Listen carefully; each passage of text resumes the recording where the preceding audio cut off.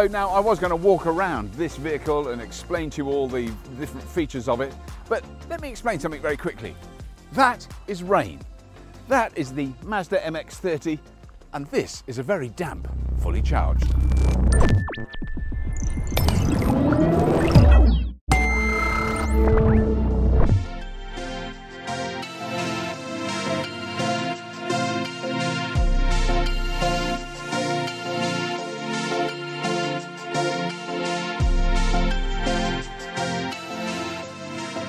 Now there's a lot of really interesting things. I've just learnt a lot about this car. So this is built from the ground up electric car. It's got unusual doors. We'll quickly show you that because that's going to be harder to show from inside. Normal door, opens really wide, very easy access. You want to get in the back? They open like that. Now that is like the BMW i3 as we know. The back seats, I'm going to say right now, I'm not going to try and get in because that's very small. I think they're designed for small children, but nonetheless, you know, it's a lovely big opening. Getting in the front and it's beautiful. These are all left-hand drive. Those are actually German registered cars. It's not available in the UK till March next year, but it is a really interesting car, and I'm going to get inside the vehicle. The interior is lovely and very comforting, and I'm going to wipe my glasses so I can see what I'm doing, and then I'm going to explain a great deal more. So this is the Mazda MX-30, foot on brake, press button. You have to press a button on this one. Lots of stuff lights up, and that, immediately I see that. I like it now. Forgive me for the noise of the rain on the sunroof. I won't be opening that, but there is a sunroof in this particular model. Very, very analog looking dials there. I can see the state of charge, how much power I'm using, the state of charge, nearly full, the battery temperature. It's kind of nice. I kind of like that. The other thing that is very good is the adjustability of the seat. It does some nice lumbar stuff, gives a bit of lumbar support, and also I can go up and down. So I'm trying to find the good position for it. That's about right, isn't it?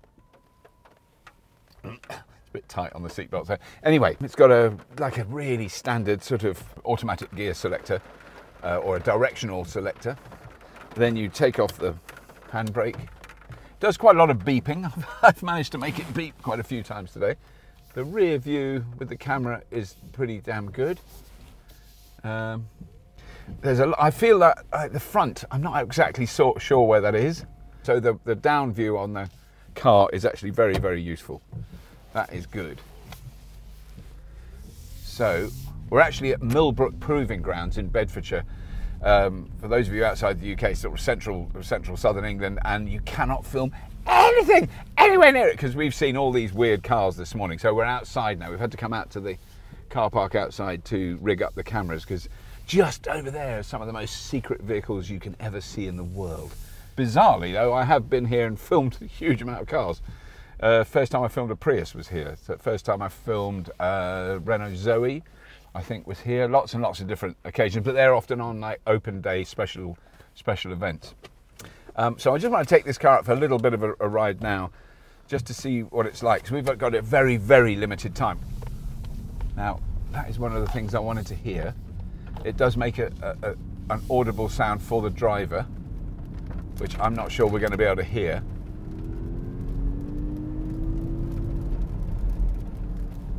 A sort of that kind of sound. Visibility isn't, at the moment, I'm not like blown away and stunned by it. But anyway, that's good. The dials here, excellent. I like that. The simplicity of the heating, and the aircon is down on a screen there. You control the big screen there. It's not a touch screen. You control it with a dial down here. That worked very well. The key thing I always have to do when I get in a new car like this to try it out is turn off the audio navigation assistant. You know, in this case, a woman who's talking to you. And this woman, the woman in the Mazda, is quite. She would make a fairly good angry headmistress. You would do as you were told if she was your headmistress. She's quite strict. Can you hear that? That's the artificial sound. I'll try it again. I'm just going over these speed humps. So it's got a sort of slightly combustion engine sound, but slightly not. Sort of space age. It's got a bit of pep when you need it.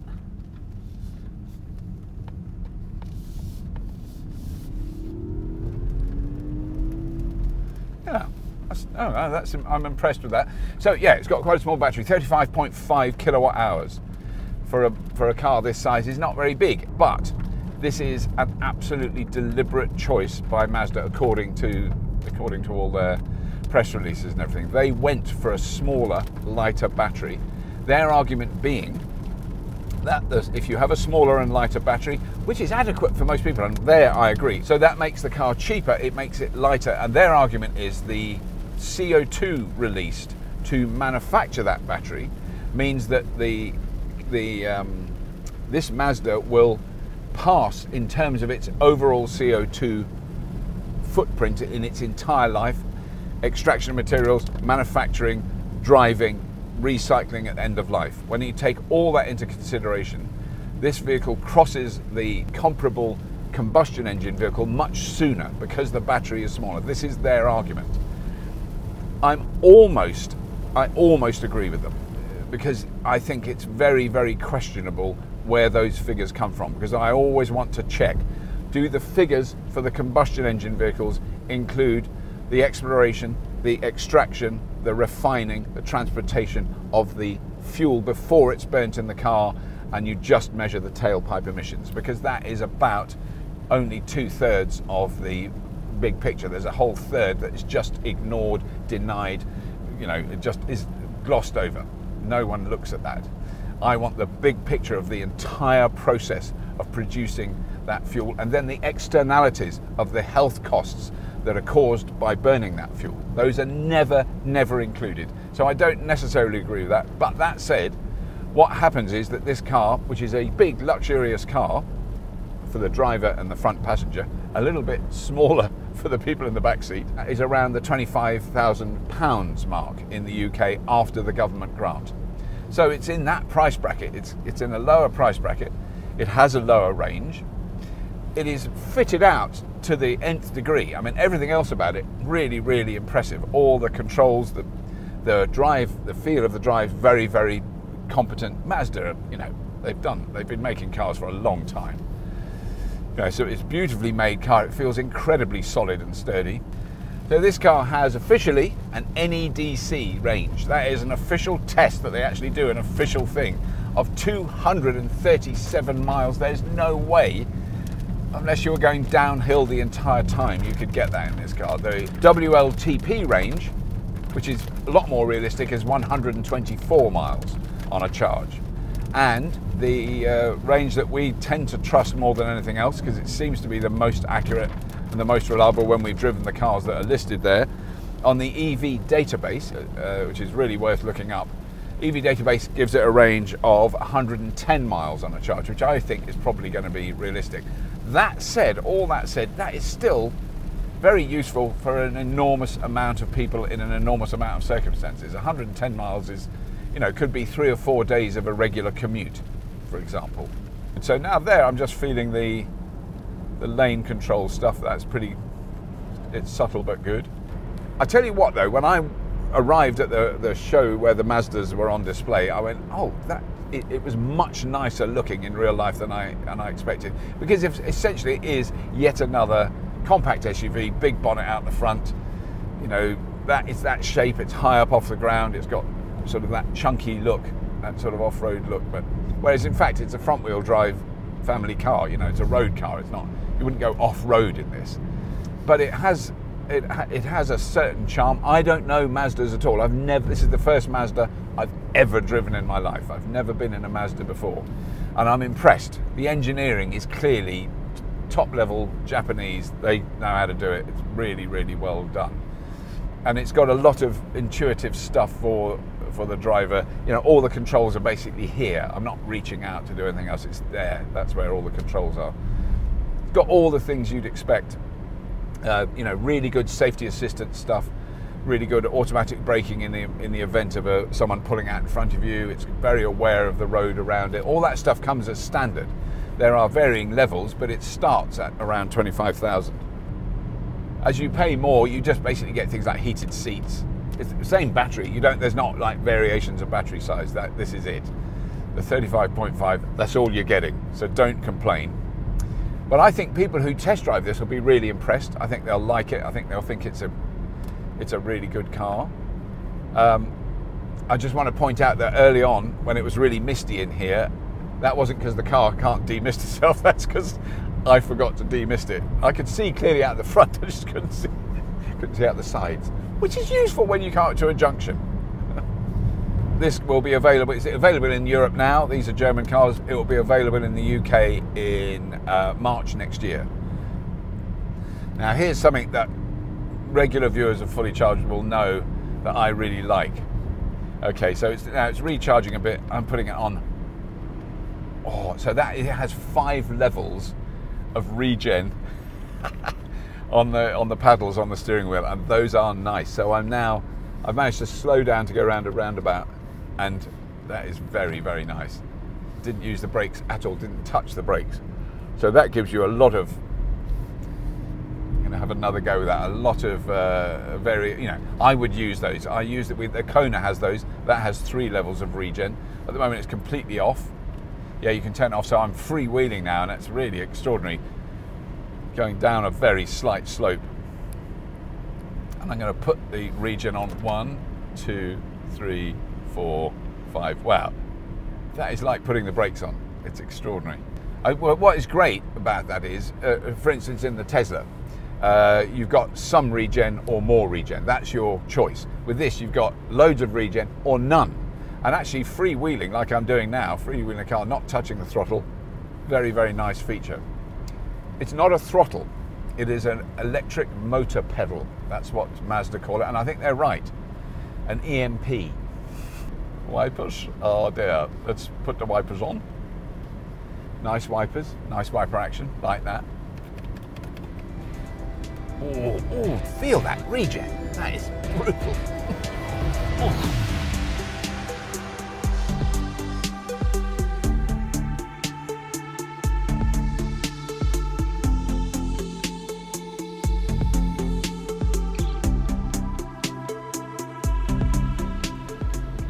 The other thing I do want to mention again, because this is the incredibly difficult thing you can never film, but the head-up display is really good. That is very, very clear. You would very rarely even look down here, because it's the information also speed, what the speed limit is where you are, what speed you're doing, what your sat nav is telling you, how I'm coming up to a roundabout in 950 meters. All that is there, and I'm looking at the road. I can see the traffic in front of me, but I'm not doing that. That works, and it's really clear. So they got all that stuff down. You know, they can do that. That is excellent. And that's basically it. It's really straightforward car to drive. I mean, one of the only complexity is that. Now, I haven't got time to go through all the controls on the steering wheel, but I can see there is cruise control, there is maximum speed. You know, you can put in a maximum speed so you don't go over the speed limit, the speed limiter. There's adjustable cruise control. You can set and reset it. On this side is volume for the sound system. So all that is, that is pretty standard. And, if I had the car for 2 hours, I'd learn how to use that. Oh, I didn't use my regen then. I actually used the physical brakes. My bad. I'm terrible.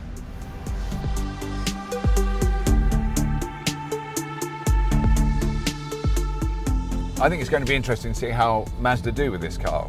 I mean, they've had a lot of orders already.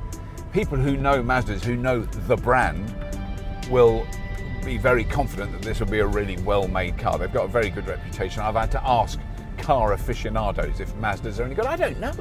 I've never driven one. I've never had one. I don't even know if I know anyone who has had one. But, they've been around a long time. They're really, and I can tell this, like these speed bumps, for instance, it's a really tightly made car. There's no wobbly bits. It's really good. And you can see just from looking around it, the way the doors fit, the way the panels fit, all that stuff is really good. The trunk/boot, haven't got time to show you. Oh, there you go. That is a man going over a speed bump faster than you should. I'm only doing 24 miles an hour. I wasn't like thrashing it. So that is my super brief drive in the Mazda MX-30, and I like it. I like everything about it. There's nothing not to like about it. The cost, the driving experience, the look of it. I look at it. I don't even mind the doors the battery size is where there's going to be arguments. I can tell that, because you could put, physically, this car is big enough, you could put an 80 kilowatt hour battery. And does their argument about smaller battery size and lower CO2 as a result of it really stand up to, you know, investigation? I am not 100% convinced by that. It sounds like an argument that would be put forward by a company that produces very successfully a great many fossil fuel cars, a great many combustion cars. It's really, what sort of battery are you talking about? How is it being made? What is the energy that's being used to make it? Are the materials recycled? Because that's possible. All those things. There's a lot of arguments. And then on the flip side, when you're counting the CO2 output of a combustion car, are you counting the entirety of that fuel's life, from being drilled out of the ground to being transported to being refined to being pumped into the fuel tank to then being burnt once in the combustion engine, and then you measure what comes out of that. It's those figures that I'm not completely convinced, but I'm prepared to be corrected, and if that's true, then let's go for smaller batteries.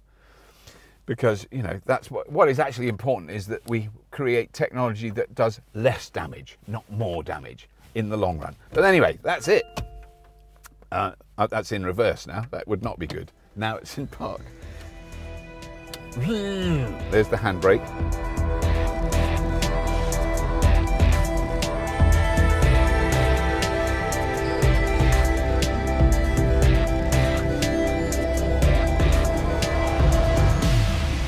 That's all. That's all. This was a really quick little drive. I hope that we'll get a longer time with this car, because I actually do like it, and I could see you get really used to driving it.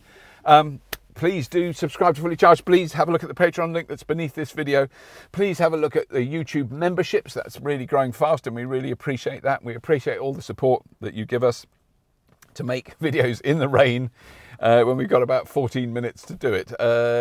That's it, really. As always, if you have been, thank you for watching.